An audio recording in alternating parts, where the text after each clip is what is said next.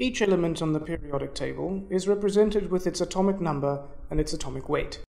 The element's atomic number, represented here by the smaller value, tells us how many protons are present in the nucleus of an atom for any given element.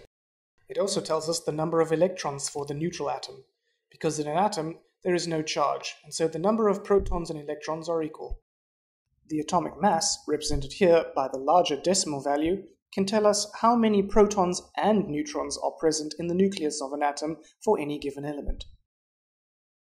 In a previous lesson, we learned about electron shells and electron configurations. In this lesson, we shall learn about electron configurations of the first 20 elements and how this relates directly to the group and period numbers in the periodic table. Electrons do not simply fly around a nucleus randomly. Instead, they occupy specific levels called electron shells. Each electron shell can only hold a set number of electrons. The first electron shell can hold up to 2 electrons.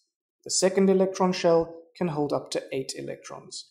The third shell can initially hold 8 electrons, though later on it can hold up to 10 more, giving us the transition elements.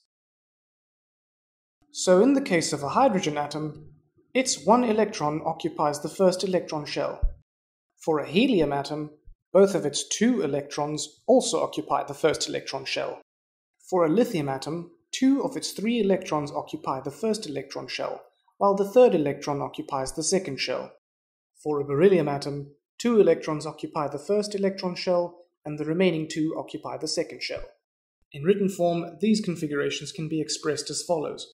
The values in these expressions represent the number of electrons in each of their corresponding electron shells. Now for an exercise. See if you can draw the electron configuration diagrams for the following elements.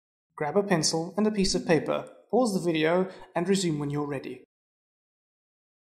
Now let's compare to what you've drawn. Now notice that the atoms for all elements in the second period have 2 electron shells. You will also notice that the number of valence electrons, that is, the electrons occupying the outermost shell, correspond to the group number. For instance, let us have a look at nitrogen. Nitrogen is in group 5 and has 5 valence electrons. Oxygen is in group 6 and has 6 valence electrons.